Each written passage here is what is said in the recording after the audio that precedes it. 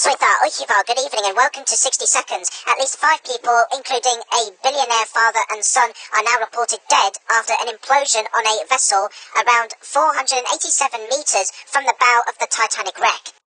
Chancellor Jeremy Hunt has been warned that homeowners could be left paying off their mortgages well into retirement if they take up a new promise to extend their repayment terms.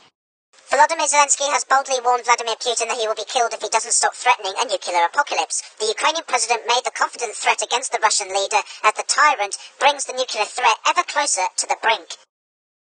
And finally, a fisherman has captured images of thousands of jellyfish off a Dorset coast. Chris Himpton spotted the creatures collectively known as a smack or a flurther of jellyfish off Charmouth. We are Tom and Ben and this has been 60 Seconds.